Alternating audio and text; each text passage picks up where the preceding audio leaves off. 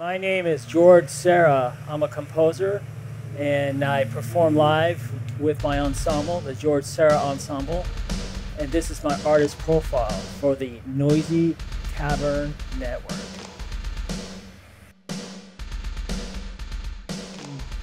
Well, it started with piano lessons at 10, bass guitar lessons at 12, and dabbling with synthesizers and drum machines when I was 18. And being fortunate enough to see a lot of great bands perform at my high school, and post-punk, new wave, goth music in the mid-'80s, and that's how it started. Just playing weekend parties, booking shows at small clubs, and I sent a demo tape to a Belgian label that signed my band at the time. And we ended up touring Europe and putting out music on CD, cassette, and vinyl in 1990. That was the birth, I guess. I have two that are live performances. One is with my ensemble, the George Serra Ensemble, and it's myself on synths and bass, and I have a string trio, cello, viola, violin. And we've been playing at local venues around town. Music's instrumental. It's kind of dark, post-goth, post-industrial, a lot of heavy sounds involved, and crazy string arrangements. Like Stockhausen and Penderecki are some of the influences as far as strings goes. And musically, yeah, it's very kind of dark, grungy, industrial, math goth, math post. I'm just coming up with genres right now. I'm just, inventing them as we speak. So goth, math, goth, prog, industrial, post, whatever. And then my other project is I do a live film score for the 1928 silent movie, The Passion of Joan of Arc. And I've been performing that all around the US and North America and Canada. It's myself, a score I wrote, and it's got early music choir involved and string quartet and electronic. It's an original score for Carl Dreyer's The Passion of Joan of Arc. And I've also done some film and TV as well. Yes. Back in 1999, a writer for the TV show Buffy the Vampire Slayer got a hold of one of my demos and was listening to it as she was writing the episodes. And there's a female werewolf character named Baruka. This is season 4. And she was inspired to write this character and also to incorporate that she's also a singer in a band. And wouldn't it be cool to have like my music as the music in the show? So they reached out to me and they asked me if they can license a bunch of songs. And they asked me if I wanted to be on the show to be the keyboardist. So I did that. And after that experience, it really opened me up to know that you can be very creative and know that there's film and TV world that would appreciate your work, and they would pay you twice as much as any record label would. And you own the music because it's a license, and you get residuals. So it was like kind of a no-brainer, and then I ended up just licensing more and more of my music to various film and TV and short films, and that came about through performing live. I like to play live a lot, and I'll just meet various people at my shows. I did a concert at the Getty Museum and met with Poetic Kinetic. Those guys, they build giant installations. You've probably seen their work at Coachella as a giant astronaut and things like that, and caterpillars. They were working on the 2008 Beijing Olympics, and they asked me to collaborate with them on writing an original score for a piece they were doing. So a lot of this happened without an agent, a manager, just presenting your work, doing it live. You kind of set your own terms, and just kind of happened that way. I also got a series for the Discovery Network when I performed live on KCRW's morning show. They heard me on that and reached out and asked me if I wanted to work on a series that they were creating. And they had already bought one of my CDs and was using the music as temporary music in the show. So they asked me if I could just create more of that kind of music. And it was like, well, these are original ideas and songs, so it almost felt like I was writing a record for them, you know, like I had total creative freedom. I guess it would be, well, these are huge people, so I'm in no way, like, they'd be telling me what to do, you know, it's not like, it's more like me, like, you know, in awe, sitting next to them, and hopefully they let me contribute a little piece of whatever. But it'd be like Bach, Miles Davis, David Bowie. I think their works are the most outstanding that I've heard. I mean, there's so many, thousands, but those would be my top three. I guess I would just, if they said, well, make a suggestion, I would just suggest that we sit down at our instruments and just play and see what happens. And, you know, record whatever. And I would probably start just playing along to whatever they're doing. But, you know, that's just how it goes with music and musicians. When you're in a creative partnership, you're pretty vulnerable on all sides. And you're kind of exposing an intimate part of yourself, I think, that maybe you don't share with people because it's hard to communicate your feelings sometimes. So I think sitting at an instrument and just playing some ideas off each other would be the best way, I think. That's usually how it happens. I was involved in this project called Ambient. It's sponsored by a record label up in Seattle called Real More Real Records that I've worked with on and off. And they invited me, along with 21 other musicians and sound artists, to go camping north of Seattle for 3 days. And they brought recording equipment with them, but there was no instruments. So we all had contact mics, and we were recording nature and sound and creating from that. And at first I was like, this is impossible, how do you do this? And then I realized that, you know, I would put a contact mic in a can, and then I would just pour sand over it and have it recorded and add some effects to it. There was a old Ferris wheel that was really like rusty, and we put contact mics on that, and we'd all push it, and we'd create this really intense sound, which actually kind of became like this rhythmic sound, and that was amazing. And I realized that in creating music and sound, it's all around you, and you can pick up on that. And so it really had me look at just noise in a different perspective. Noise not as an annoying thing, but as a blessing. And so now when I do a project every now and then, I'll put like a mic outside my room and just have a dedicated track to whatever is happening, whether it be cars driving by or whatever, or dog barking.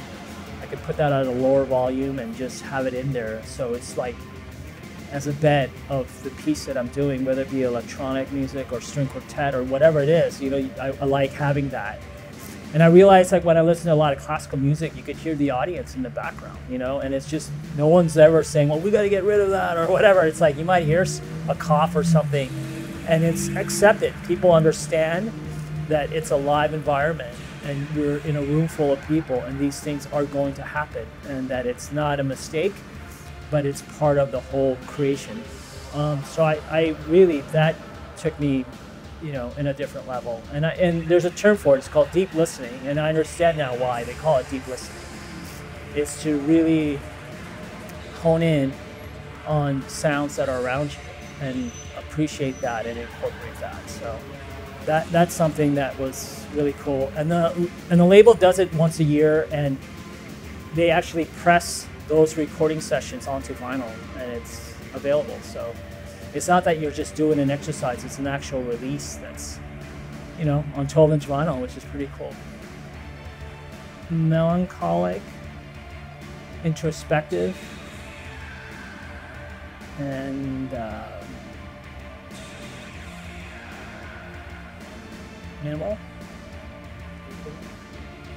I think that's kind of like when, I don't know, you know, for me, when I'm writing music, even if it's a band situation or if it's me by myself, I'm always kind of like looking towards within myself. Like I'm kind of, I guess it was a way for me to cope with the chaos I had growing up in my family home life, that it was like an escape. And so for me, that's kind of just the way it's happened, where it's been introspective. It's been kind of like this melancholic outlook on things, but melancholic in a way to inspire people. And yeah, I guess that's just, you know, it's hard to pinpoint, because I'm hearing something different from what the audience hears, you know.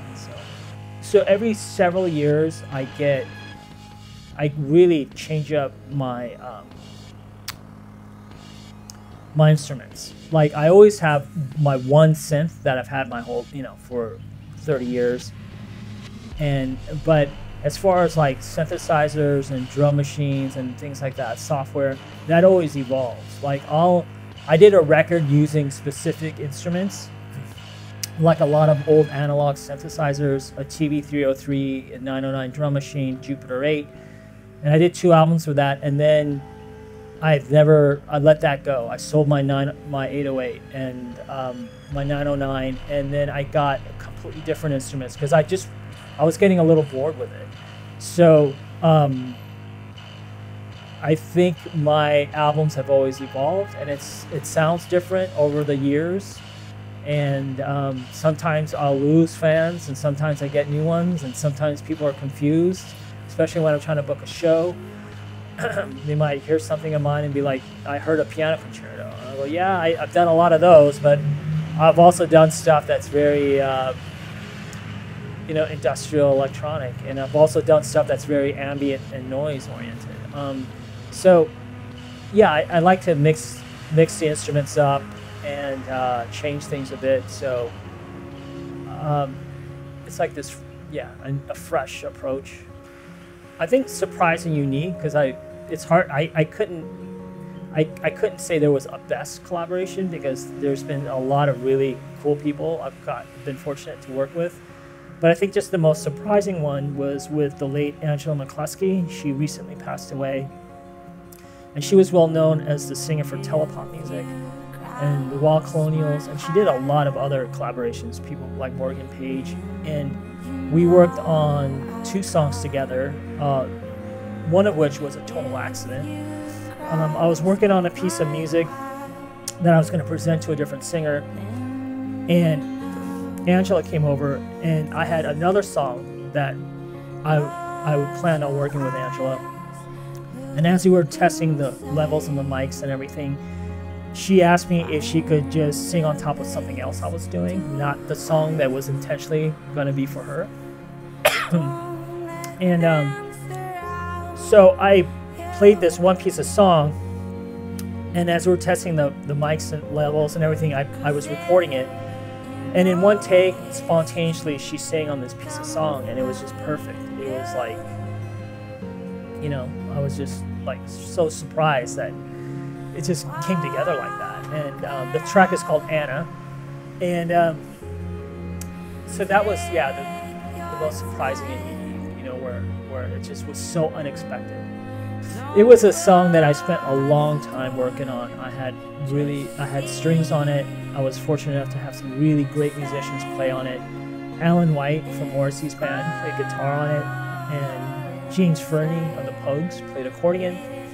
And it was meant for, I was trying to give it to Hope Sandoval, and it was just there were so many obstacles involved. And then when Angela sang on it, I remember thinking, oh crap, now what do I do, you know? Because I don't want to part with this.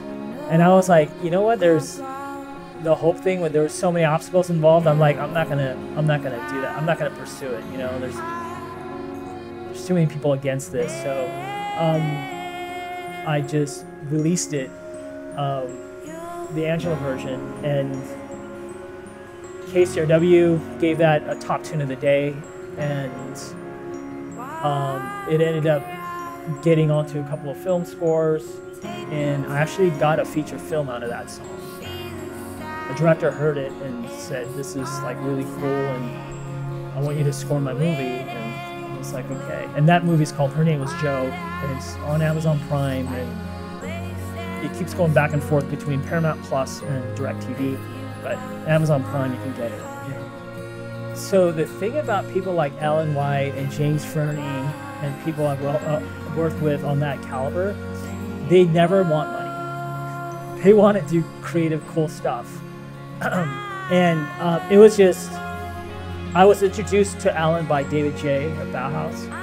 David J. and I worked on a song together, one for his album, one for mine, and I needed a guitarist for this song, Anna.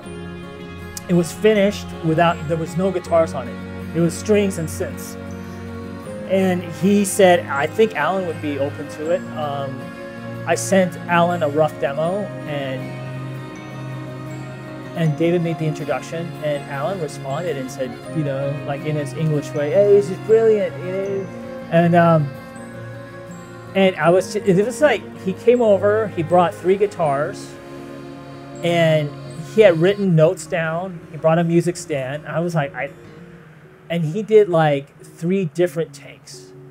And I just was like, and he played so well. Like, it was just like, I was like, and he was like, yeah, you know, yeah, I just want to do, you know, creative stuff. And, you know, I guess, you know, when you have success, you know, like Morrissey's co-writer, you know, like giving, you know, asking for $100 or whatever it is, it's like, it's kind of pointless at that point. You know what I mean?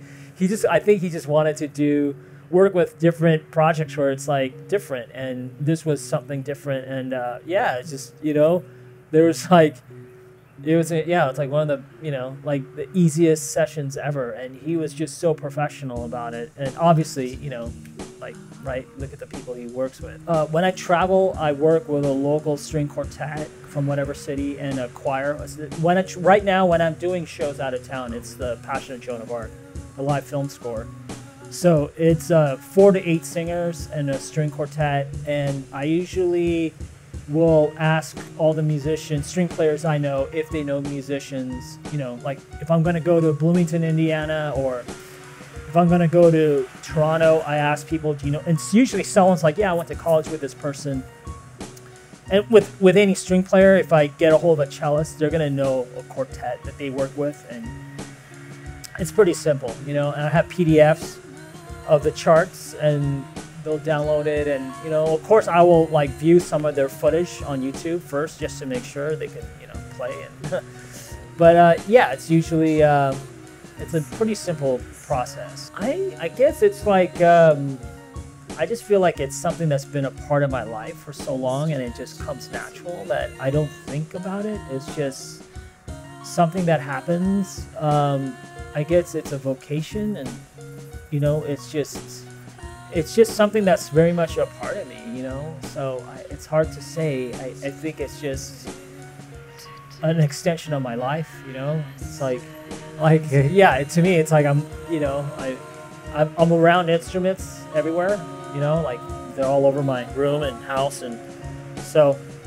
I just sometimes pick something up and noodle something on the guitar or keyboard or whatever, you know? So it's just something, there's a curiosity factor involved too.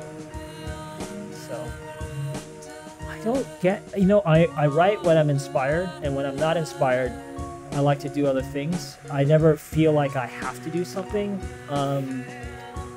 And even when I got like the Discovery series, there was a lot of music. It was like 40 cues per episode. I did 28 of them. I had so many like rough ideas that I didn't know what to do with, that I had sequenced on my computer, and they were like all like just like a verse or a chorus or something, right? I didn't know, and I was like, wait a minute, I could utilize all the stuff now because they don't need full songs, you know? They just need. So it was like, wait, finally, like all these like ideas I had that I didn't know what to do with, I could just kind of create a 1-minute piece, like a riff, and build upon that. So it was exciting in that sense, because like, finally, you know, like You know, imagine if people made a demo of just like guitar riffs, and they get hired for a TV show, and they're like, all we need are like 30-second guitar riffs. You're gonna be like, I have it already, you know, and you'll be excited that you can get rid of it. So that was cool, and I just like with the Joan of Arc, I got commissioned to write a score for that, and before I started on the music, I read Joan of Arc's biography, and reading the biography just totally inspired me to create the music, because I knew I was going to go into a genre that I never dabbed in before. That was choral music. So yeah, it's always inspiring. And then yeah, after that, if I'm not inspired, I'm going on a hike or something. If you have artists that you support, please go and buy their material, because streaming services are cutting fees like crazy. I think okay, so I'll give you one example. So Spotify has a new policy now where they don't pay you anything that's got under 1,000 streams. So let's say you put out a new record and it has 10 songs on it, and the album's been played in its entirety 900 times. That's 10 songs, 900 times each. That's 9,000 plays. You're not getting a penny. You're not getting anything. And by that time, most people have moved on to a different record. You know, you're not going to listen to a record 900 times. You might listen to it 50 times, 20 times, which is plenty enough. But know that artists aren't getting any money, and go, you know, if you really like someone, you know, even if you bought one song on iTunes for 99 cents, that's still more than 1,000 plays on Spotify. So, you know, it's not a lot of money for, you know, it's just do it, you know, or merch or whatever, or see them live. Not saying you need to spend, but if you want to support the artist, know that the streaming services don't pay. Unless you're getting like 1 million streams a day, then you're getting paid. But most people aren't getting that.